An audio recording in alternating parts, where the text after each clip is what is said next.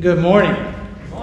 It is good to welcome you as we come together to worship God today. As we do so either here or we also welcome those who will be worshiping with us online. It is always good in whatever way and fashion to be in worship of our Lord and to lift up our prayers and our praises to God. So it's always good to welcome you as we come together in worship.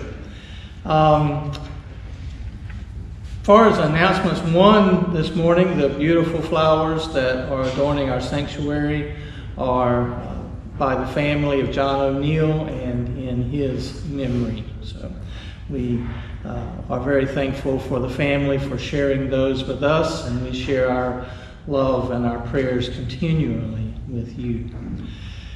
As we begin our service then, I wonder if you will join with me in a time of prayer. Let us turn to God and seek to center our lives, our hearts, our minds on our worship of God today. Will you join me in this time of prayer?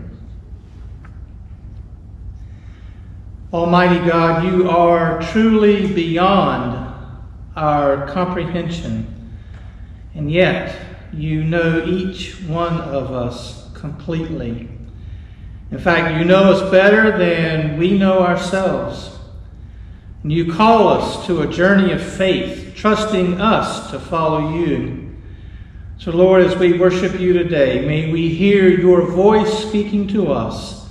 May we hear your call to us as we bring our worship to you. In Jesus' name, amen.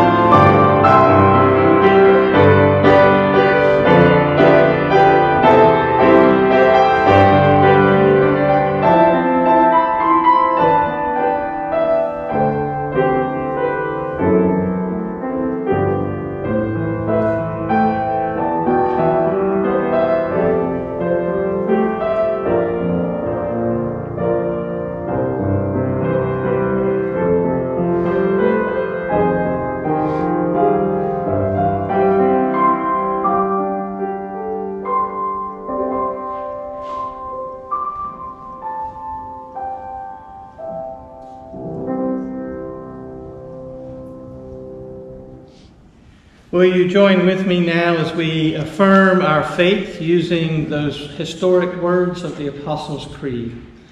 I believe in God the Father Almighty, maker of heaven and earth, and in Jesus Christ, his only Son, our Lord, who was conceived by the Holy Spirit, born of the Virgin Mary, suffered under Pontius Pilate, was crucified, dead, and buried.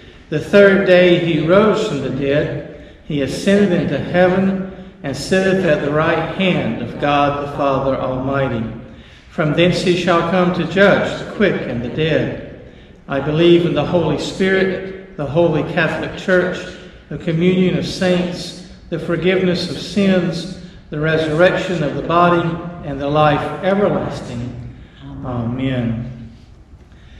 We prepare now to turn again to the Lord in prayer. As we do so, I know that there are a number of people, a number of concerns on our hearts today. And some of those are shared in print in our bulletins, and some will be lifting up from the depths of our hearts. And we are also especially being asked to pray as a community for these today. For the family of John O'Neill, for the family of Buddy Hyatt, who was just here last Sunday playing the organ for us, for the family of Johnny Daly, for Titus Martin and the family of Phyllis Martin, for Mary West, Ray Barbary, Mary Graham Love, Mary Dale Rhodes, Ann Willis, Pat Bryant, Clem Nash, Mary Bob Barrow, Laura Ball, Bernest Hardy, Caleb Beard, Judy Lunn, Chris Axelberg, Mike Baker, Evelyn Inabinet, David Newman, Tara Benton, Buster Murphy, Paul Burchett, Larry and Kathy Vick, Patty Burke.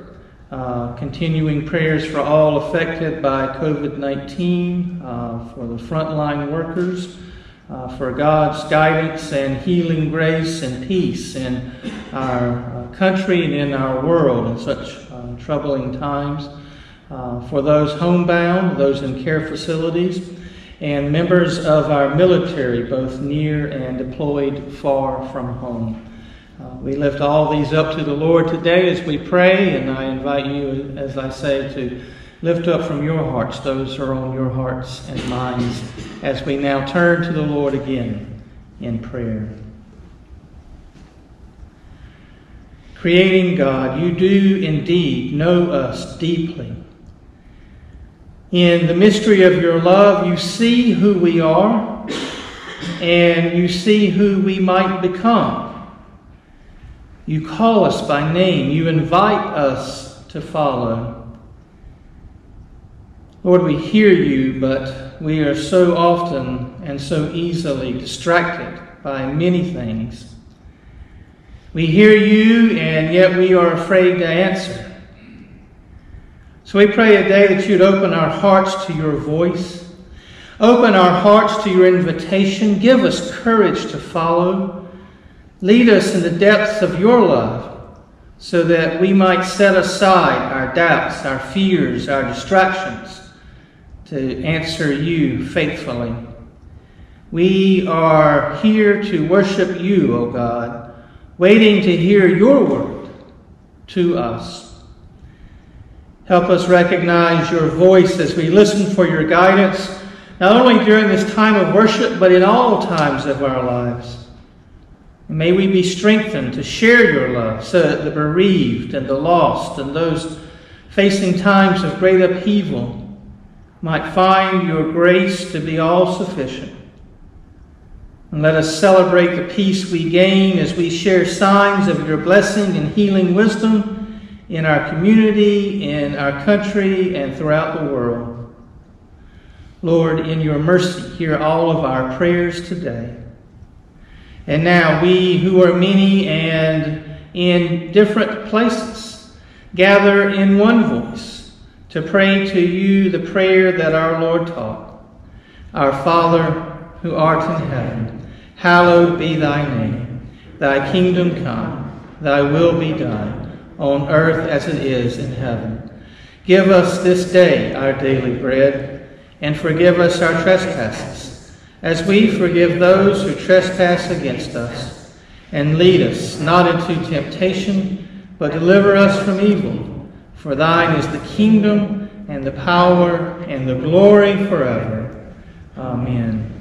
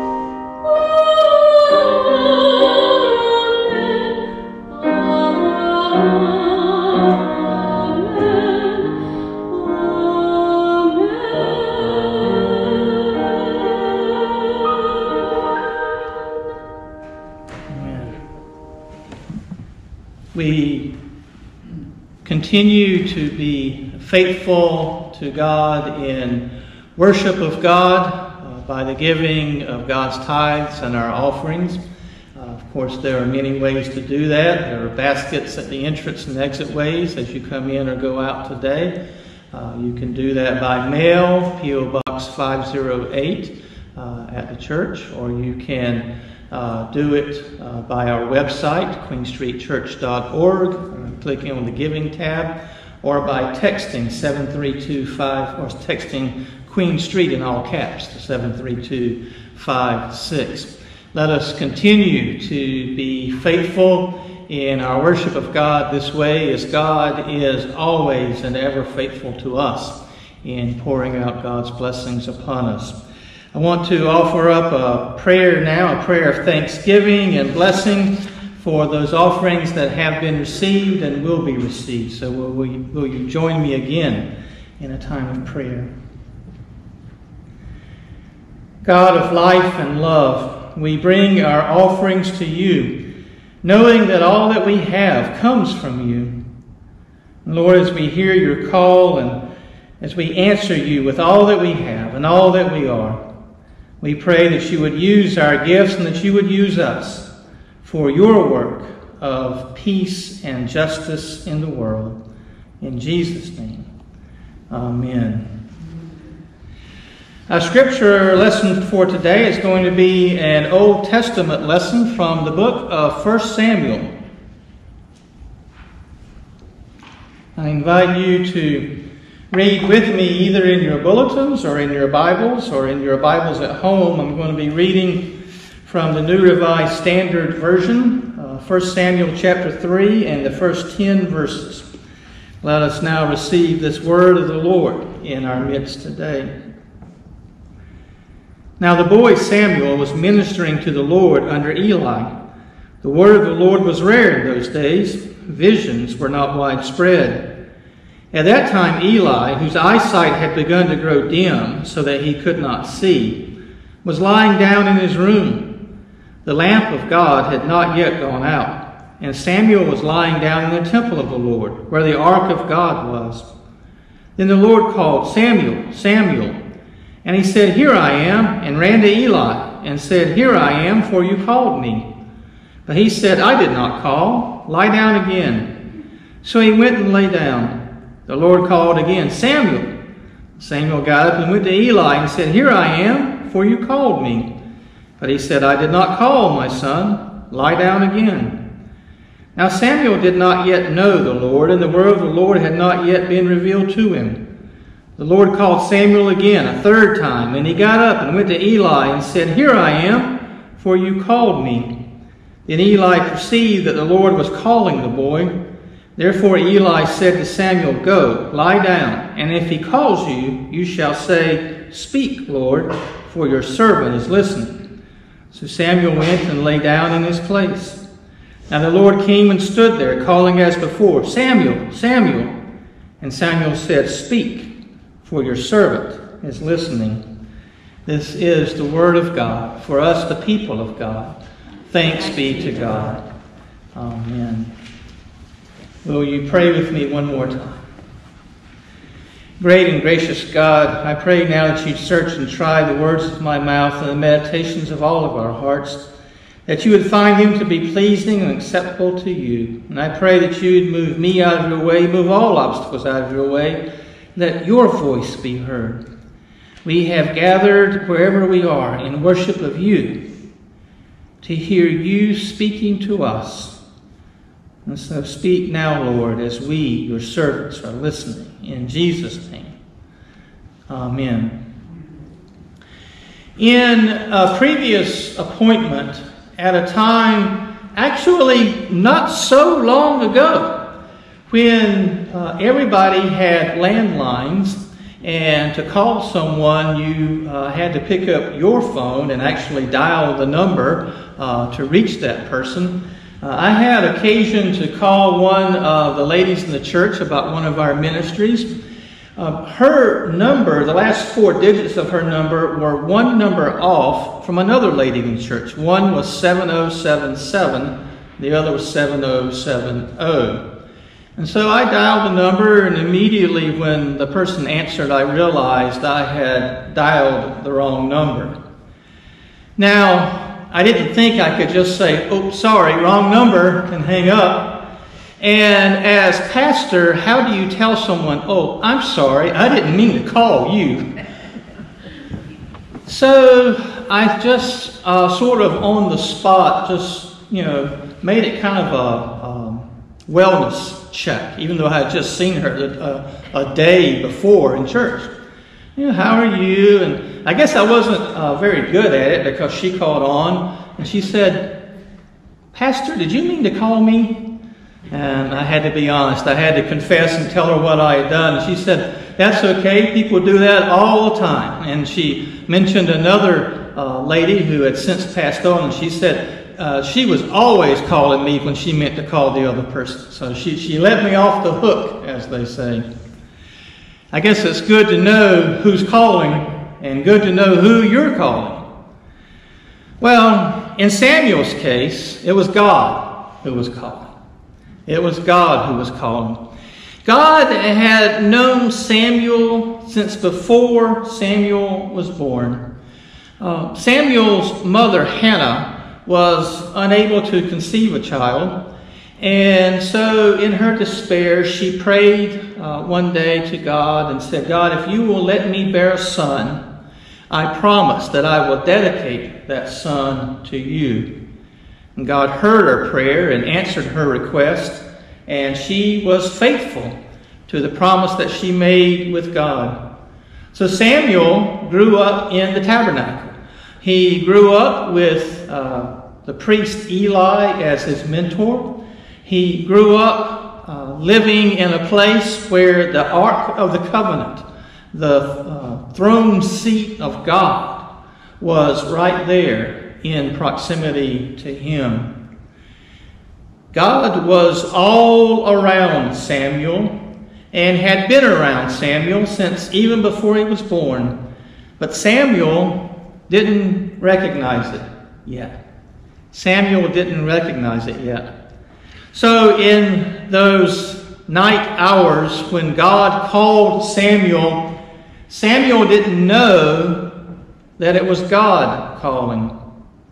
He thought it was Eli. In fact, 3 times he goes down to Eli's room, wakes him up, and a weary, bleary-eyed priest looks at Samuel and says, no, it wasn't me. I was asleep. Go back, lie down again. 3 times he goes in and wakes Eli up until finally Eli starts to catch on. Somebody's calling this boy. So next time you hear the voice, say, speak, Lord, your servant is listening. And the rest, as they say, is history. It's a history of a great prophet being raised up for the people by God. It's a history of one, as the scripture says, had the Lord's presence in a mighty way with him. It's the history of one, again, as the scripture says, who the Lord did not let his words fall to the ground. But it's a history that began with the art of listening. It's a history that began with the art of listening. You know, the art of listening is seemingly a forgotten art, and a forgotten skill in this day and time. But here's one thing for sure that we can count on. Just as God was all around Samuel, just as God knew Samuel even before he was born, so God is surrounding us, and God knows us even before we were born. God's Word is in and around us. It's we who fail to listen. It's we who don't hear, who don't listen, who don't respond. And when we aren't listening, when God is speaking, when we aren't listening, we don't hear, and we miss that chance to know who is speaking to us. So in today's time then, where do we encounter the voice of God? How does the voice of God come to us? Well, it comes to us now in the midst of worship. It comes to us when we read and study the Bible. It comes to us when we pray, and particularly when we make listening part of our daily prayers. It comes to us in moments of quiet solitude. But the fact of the matter is, and I speak for myself, and I know I probably speak for many of you, we seem to be too busy. We're too busy to notice. We're too busy to receive that Word of God. We're too busy to listen to God, to receive that Word of God in our lives. Not only are we too busy with activity, we're too busy with worry. We're too busy with fear. We're too busy with disdain and hate and prejudice. We're too busy being self-absorbed and closed off to receive God's revelations to us. And so my hope and my prayer for myself and for all of us is that we might make a reasoned, intentional effort to slow down our lives, our hearts, our minds from racing ahead of God, and slow down long enough to hear and to listen and to follow. Then we'll know who is calling. We'll hear the Word of God. We'll hear God speaking to us, because truly, this I also know and affirm, that God is speaking to each one of us. God speaks to each one of us. God calls to us in different ways, in ways that many times are unique to each one of us, because we are unique creations of a Creator God. And listening to that voice, responding, hearing, that's what holds us in our faith. That's what helps us to realize that it is in God that we live and move and have our being. And if we've lost that sense of God speaking to us, if we've lost that ability to listen, if we become too busy, too preoccupied, then let us recover it. Let us restore it to its rightful place.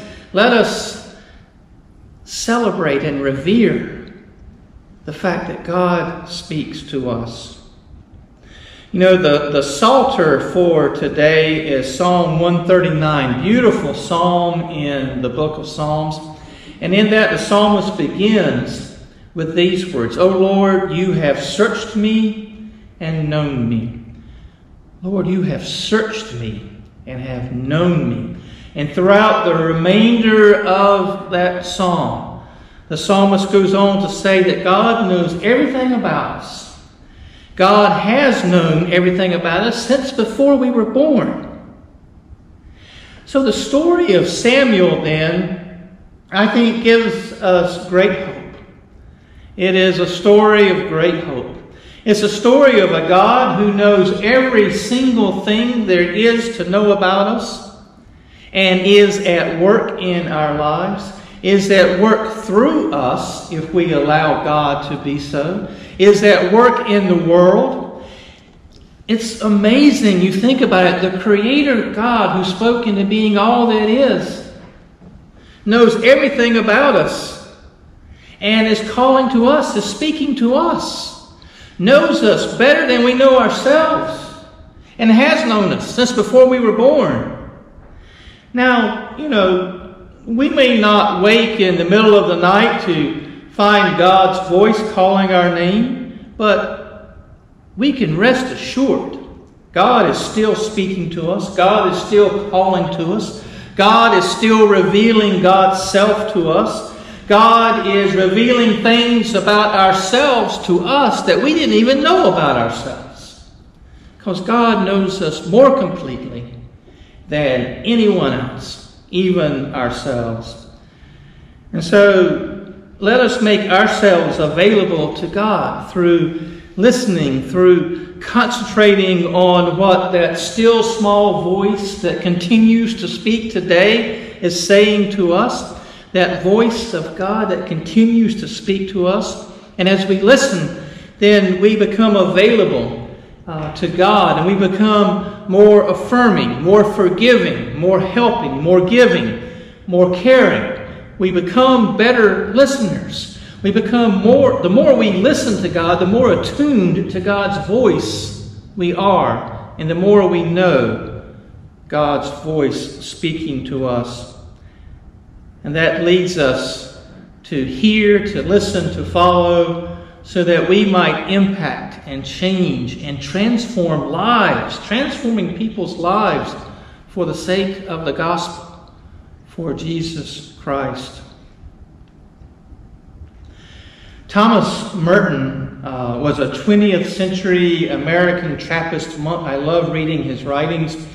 He was active particularly during the civil rights era of the 1960s.